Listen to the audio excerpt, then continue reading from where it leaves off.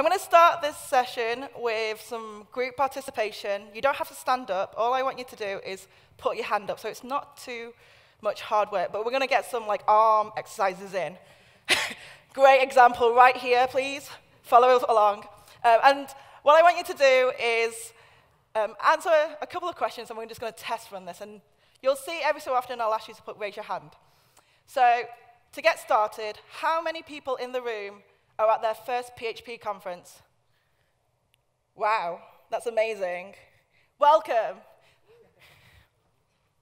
All right, another question, just to make sure that we're all alert.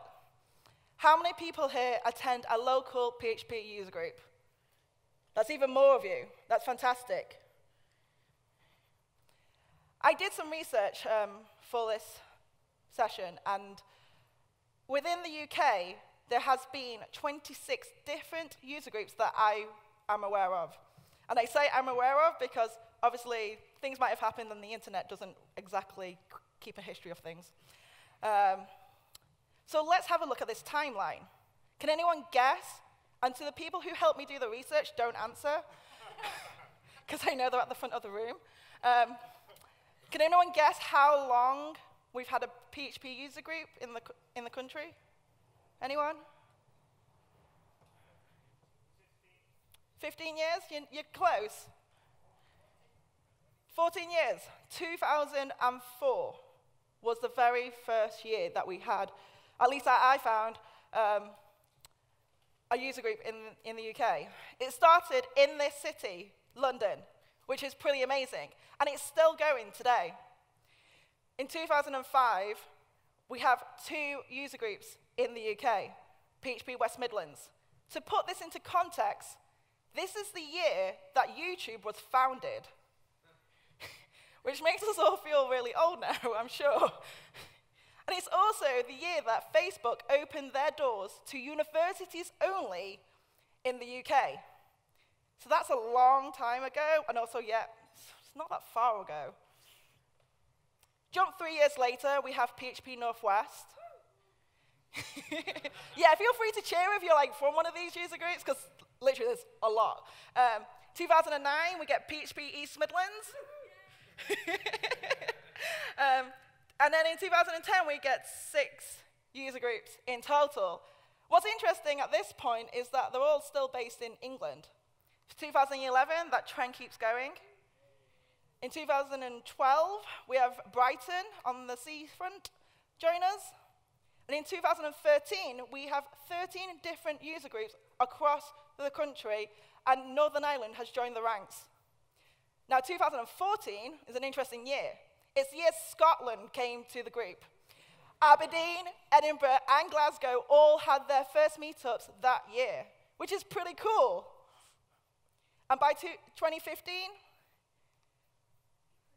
that's 23 different user groups across the UK. 23. Now, 2016, we didn't get any new user groups, but we did see one call it a day. 2017, a few more called it a day. But we also had, last year, PHP Essex and PHP Milton Keynes being the latest ones to join the family of PHP user groups in the UK. And to be honest with you, this is really impressive. And it doesn't even stop there. This month, if you are in the Birmingham area, a big shout out to Brum PHP, who are basically bringing back PHP West Midlands and have renamed themselves. So if you're in the Birmingham area, it's at the end of the month, they're called Brum PHP, do check them out. Because they are going to be the latest user group to join the PHP community in the UK. Why am I telling you all this? I mean, it's pretty impressive. For one, slides look pretty. But for two, what I find more impressive is that all those user groups are run by volunteers, for the community, by the community. It's a method of contribution that we see in code quite often. We could argue that it's the open source way. It's even more close to home, the way that PHP is built. If you think about it, all those people who have volunteered their time to build a language we use daily, and many of us use at our day jobs. And it's not just PHP, but it's also the frameworks, the ecosystem, and the libraries around that, all volunteer-driven to help us in our day jobs. And I think that is pretty awesome, because it means that as a community, we don't have to reinvent the wheel. If you want an autoloader, you go to the Symfony autoloader and, copy and paste. That's pretty handy. The other thing about our day jobs, though, is that PHP is not the only thing that we work with. In fact, PHP is part of the technological mashup that allows us to build the solutions for both our clients and our products, whatever kind of work you're doing. And with each of these technologies comes a community of code, a community of add-ons and plugins, and a community of events. In a mega city like London, it means that you can go to a user group almost every working day of the week throughout the year. Now, I know this is not the case in everywhere in the UK, but it does bring up a good question. Why do we choose to go to our local PHP user groups? I'm a co-organizer of PHP Berkshire.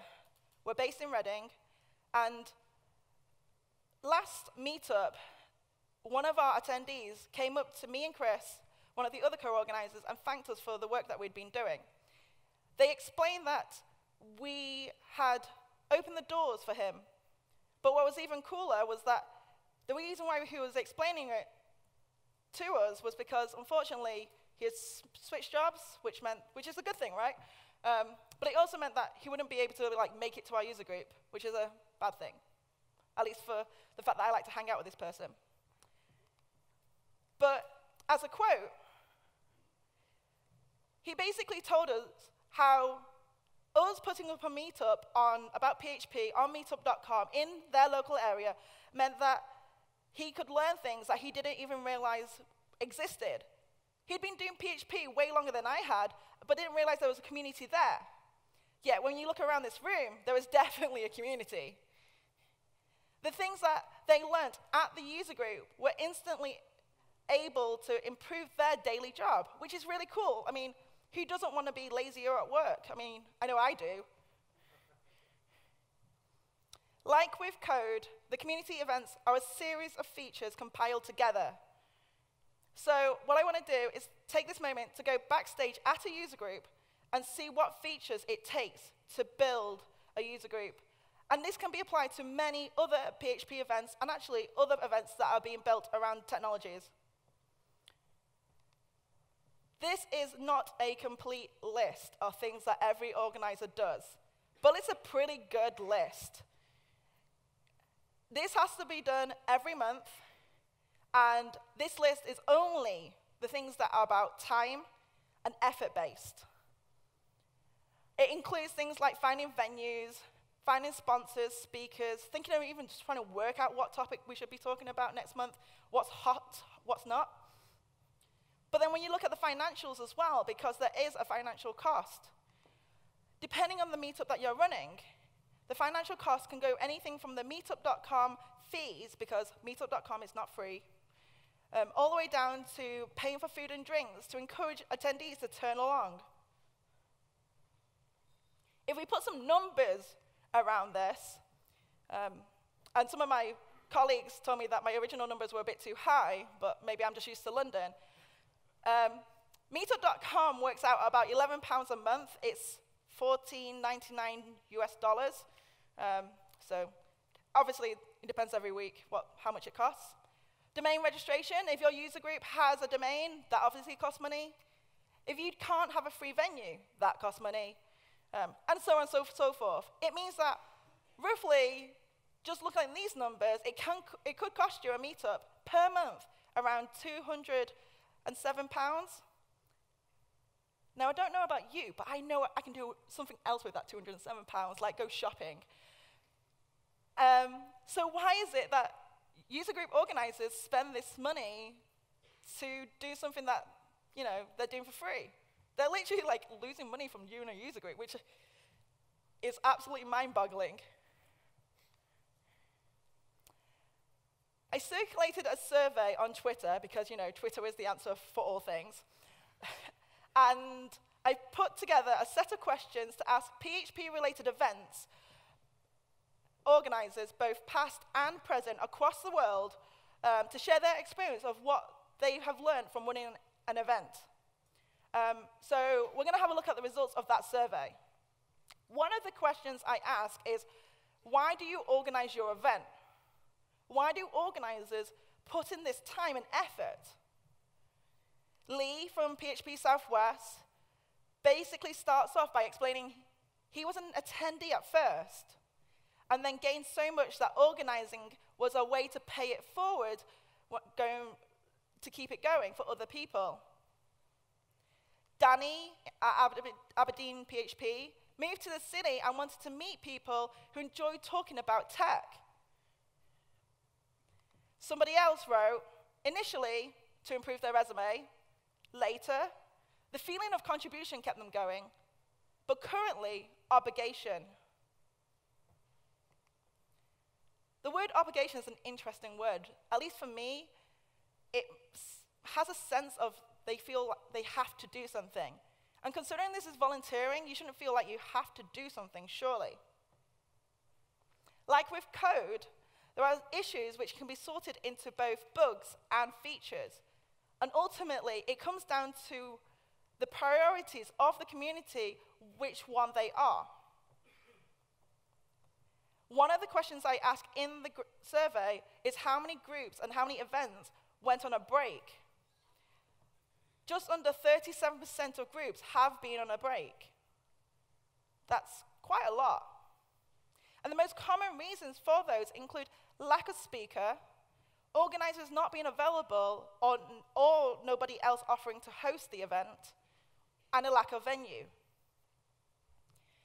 There were some groups that have been disbanded, and they said that their reasons for disbanding and stopping included the organizer getting too busy, no support from other people, or just simply moving away from that location. One of the other questions I asked, because you can't do a survey like this without asking it, is what do they struggle with? Now, this is a list of things going from top left, down, and then onto the second column in order of which were the most popular answers. This was a checkbox style question, so they could pick multiple things. Both attendees and speakers were joined first. This is what user group organizers are struggling with. All right, let's get those arms going. How many people here have a fear of speaking in front of a group? It's a fair amount of you. I should put my hand up too, but you know, I'm on stage, so it feels weird. Organizers know this. Nick from Glasgow sums it up pretty nicely. A lot of tech-focused people don't like to speak in front of crowds. Nick also points out that a lack of time from organizing point of view means that they can only spend so much time looking for speakers. Yeah, I met a guy called Matt. He's actually speaking at this event. And I noticed that Matt had been going to quite a lot of user groups in the UK, speaking about various different topics. And I asked him, why did he spend so much of his time doing this? And this is the answer I got back. I've been going to user groups and giving talks so I can improve my confidence in speaking in groups both in public and at work. It has resulted in me being better at my job. I think what's even more interesting is that this was something that he agreed with his boss as a way to improve his professional development. I think that's such a cool way to look at speaking. Now, I know, just because Matt tried it and it worked, it's not going to work for everyone. Don't worry, I'm not encouraging you all to speak, although secretly I really do wish you will. But we've all been at user groups, or even, you know, talking to our colleagues, and we've heard someone having something interesting to share. If you know somebody who has an interesting story to share, or even like a great bug that they've managed to find and how they conquered that bug, or even sometimes not conquered that bug and they're still trying to figure it out, why don't we just introduce them to the organizers? Why don't we just make that nil group link? It means we don't have to speak. We're just getting someone else to do it. I think that's called delegation. Another common issue was venues. Venues are always tricky to sort out. Simon mentions in PHP Cambridge that they even found a commercial venue that was free, which sounds fantastic. I mean, that's £100 saved right there. But the commercial bookings soon pushed the user group away. Yet a lot of us work in offices that might have a meeting room. Why are we not offering those up? When I asked the user group organizers, and I feel like this was like a rabbit hole that I was opening up, what they wish people knew about event organizing, finding the right theme, subject, topic for the audience is never easy, and at times finding speakers proves a challenge too. Antonis from PHP Minds in Nottingham. It's true. The concept to just figure out what people want to hear, like, we're literally going like, I'm trying to be telepathic right now. I'm not sure I can do it. But then it made me think, why are we as attendees not just telling our organizers, hey, I'd like to hear about this? And I think Andy from PHP Essex sums it quite lovely. That it's a fair bit of hassle that you don't get much thanks for. So please join me in thanking all the user group organizers, because I know there's quite a lot in the room, for all the hard work that they've been doing over the last 14 years.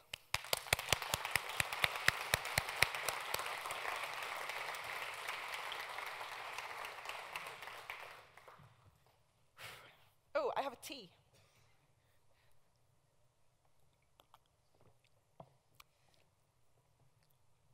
When I asked organizers what would make their life easier, then it's no surprise that some of the answers included something as simple as more help.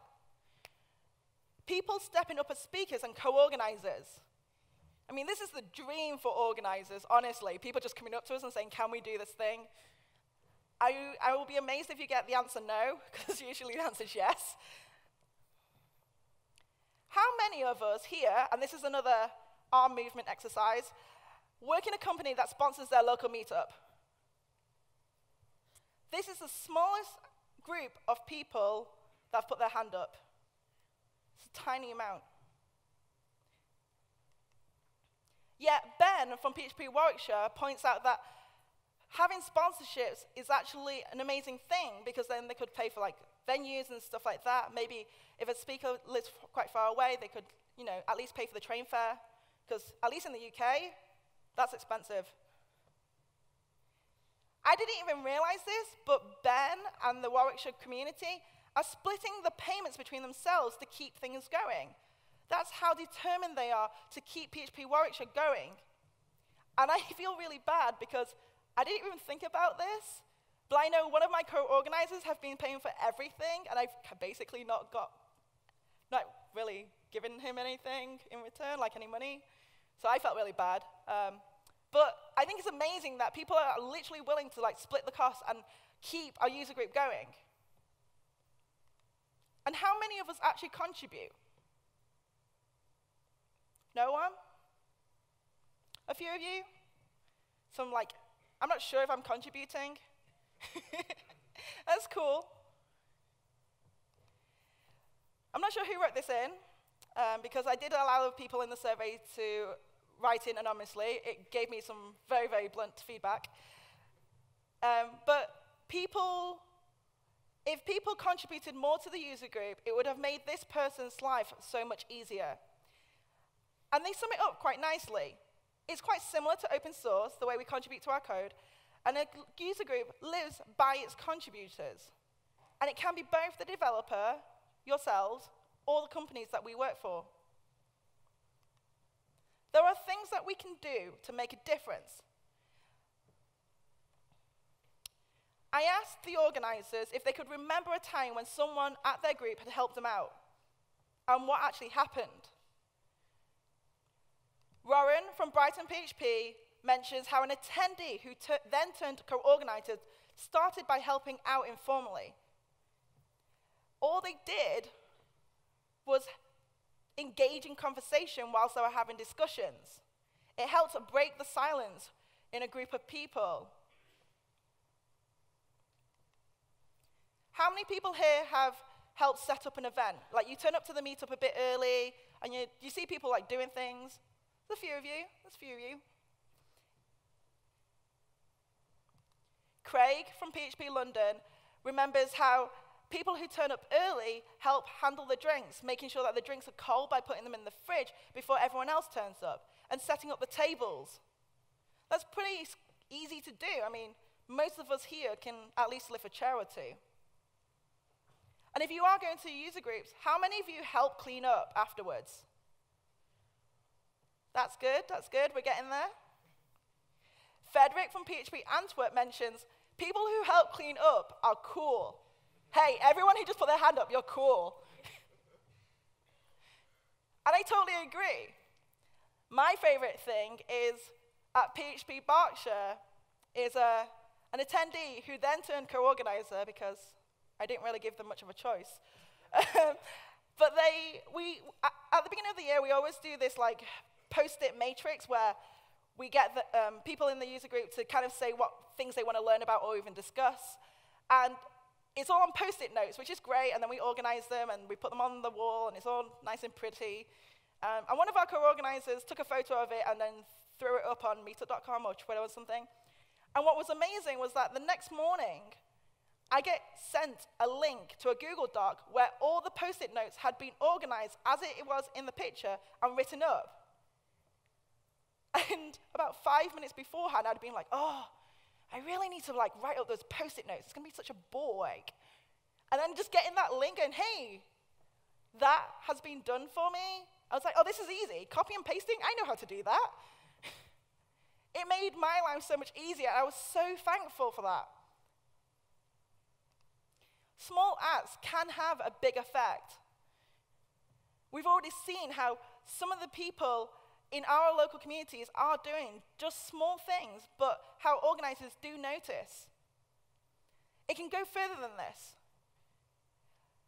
If you are part of a Toastmaster community, which I'm not, then there is a thing called a greeter. And basically, it's the person who is at the front of the door and like invites you in. That's a really probably condensed version of what it is. So I went on Toastmaster and actually got the official thing. The greeter's role is to welcome everyone to the club meeting, particular visitors and people who are new to Toastmasters. Making everyone feel welcome at our club is important, as this may be the start of their Toastmasters journey. Now, if you get rid of all the Toastmastery stuff, it still applies to the PHP community and to other communities too. Having a greeter role say, hey, my name is, insert name, just knowing that you're in the right place is a big relief when you're going to somewhere new. And this could be all of us. Literally, I quoted you all. If you don't want to be the greeter because you don't want to be the first in line, that's cool. Then start a conversation with the people around you. I know, as a group of people, starting conversations with strangers is scary. I mean, I do it a lot, and it's still scary to me. And I practice a lot. Now, there is a trick to this. And anyone I've talked to this morning will probably have seen me do this already. So I feel like I'm opening and sharing a big secret with you. Are you ready? Conversation starters. Go-to questions that you can literally pick up and ask anyone, and it's pretty much fault-free. Asking anyone how their traveling was in the UK pretty much guarantees a response of how bad the public transport in the UK is. So it's a wide-known recognition that you can just acknowledge and feel some kind of companionship between them. These are good questions for this event. But also, if you're at your local user group, or any group for that matter, most groups happen on a weekday, which means most of us are at work. So just asking the question, how was work? Is a really nice way to start a conversation with a lot of people. There's a thing called the Pac-Man rule. How many people here know about it? There's a few of you. Well, all of you are going to know about it now. It was popularized by a gentleman called Eric Holster. And his definition is, when standing as a group of people, always leave room for one person to join your group. The idea being that if anyone wants to join your conversation, there's a space for them to be able to just stand right in. If you want to remember it quite simply, stand like Pac-Man. And I don't mean like this, I mean like stand as round in a circle as a Pac-Man, leaving that one gap for that person who might be here on their own to be able to join a conversation and get to know you all. Now, these are quite active things to do. So what about some inactive stuff? Most of you have phones. I've seen a few phones go up already. Retweeting and sharing event information is probably one of the organizers' dreams, because it basically means free marketing and reminding other people without them being too nagging. So if you're going to an event, tweet that you're going. It's quite simple. You know, I'm going to this. Are you coming too? I was talking to one of my colleagues last night, and they mentioned how it was actually through Twitter that he was reminded to go to events because he would always forget because, you know, work. So tweeting about it, even if you have 2 followers or 1,000 followers, it doesn't really make a difference. Just tweet. You are like a little reminder, and because it's from different people, it sounds less nagging, and that way the organizers of the events kind of appreciate it. If you have ideas, opinions, or feedback, share them. Share them with your local user group organizers. You can share them with the organizers of this event. You can share them with speakers. But more importantly, share them with each other.